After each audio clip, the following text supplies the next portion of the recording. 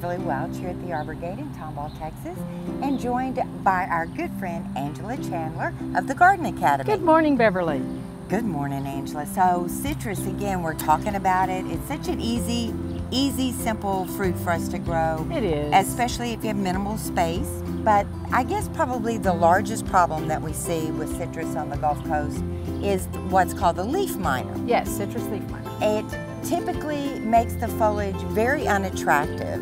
So oftentimes is a little bit more of a cosmetic thing than harmful. Generally. However, whenever you have an open wound, you are inviting an opportunity.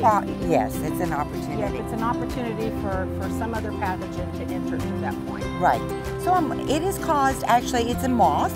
Yes, she lays her eggs, and she prefers to lay her eggs in the very tender new growth. We often say when they're about the size of a mouse ear, as you see with this foliage right here. So she'll lay her eggs, and then when that larva hatches, it's so tiny that it actually gets inside the top and bottom of the leaf, and it is actually eating the tissue inside the leaf. Right.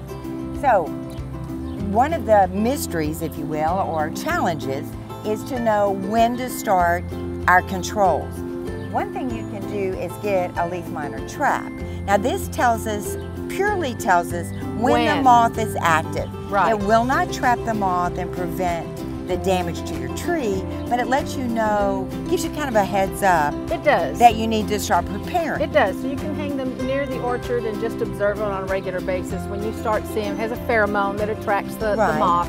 When you start seeing a population there, then you know, okay, it's time for me to start being watchful with my trees. So one indicator would be fall and spring when the tree is emerging with the new growth, which attracts them. Yes, those tiny leaves. So we know when we see this tiny new growth coming out, we need to get a little more vigilant on our control. So what are the best methods to do? Yeah, we like to stay organic because we are talking about edible fruits. And so the most effective rotation is to use products called spinosad, which is actually a fermented microbe. Right. And then neem oil, which is oil pressed from the neem tree. Both of these can be used, and they're more effective when they're used in rotation. Right. So we'll spray spinosad, and then 10 to 14 days afterwards spray neem. And we can alternate these two between the two to try to maintain control. Right. The only thing we want to watch for is that we wouldn't use spinosad when we have open blooms. So we'll wait until the blooms fall. And the reason for that is that even though it is an organic approved control, it is toxic to our bees, and we want to make sure that we're not affecting them. Absolutely. And then with neem, we can use it much of the year here, and it's really good for a lot of control around the organic landscape. But we don't want to use it when it's over about 85 degrees because it is an oil, and we can have some problems with some burning on the leaves after So this one used. is temperature sensitive. Temperature sensitive, and then just watch for our bees. Perfect. Now, if we even want to stay more organic than that, or even supplement this type of method if the tree is in bloom, we can go to our foliar feeds. We can, and actually how these foliar feeds work for us is that they will actually help the plant build immunity. It will thicken the leaves somewhat, and the healthier and thicker they are, the less attractive they are to the insects.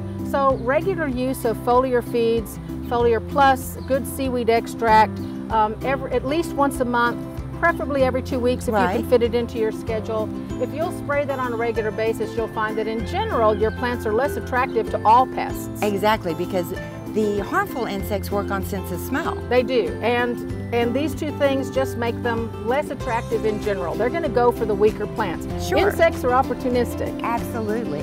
Now, if I were to look at this tree, I do notice a little bit of leaf miner activity starting to show. There is so some what would I be damage. Looking for? Well, the main thing is when you see a leaf that is curled like this one, chances are that you're going to open it and find that there's a leaf miner. And sure enough, when we open this one, we can see that little web. And what happens is that after the leaf miner, the larva, when it's through and ready to pupate, it'll climb off to the edge and sort of pupate in a little curled section of the leaf.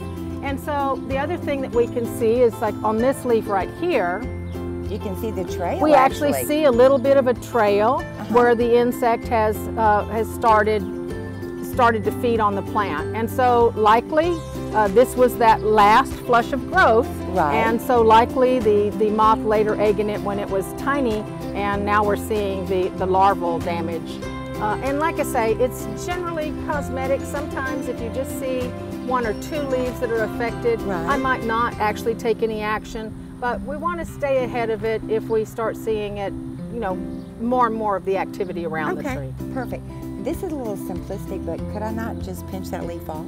Of course you could. Yeah. It would be absolutely appropriate to pinch a couple of those leaves off. And if you see very little damage in your landscape, that would be the first approach to take. Perfect. Well, great. So we don't need to panic when we see these No. kind of curled leaves, a little distorted, sometimes a silvery cast to them with the little trail. We call them snack tracks, because that's what they look like. Great. So easy to control and nothing to panic Very easy about. to control. Okay. Thank you, Angela. Thank you, Beverly.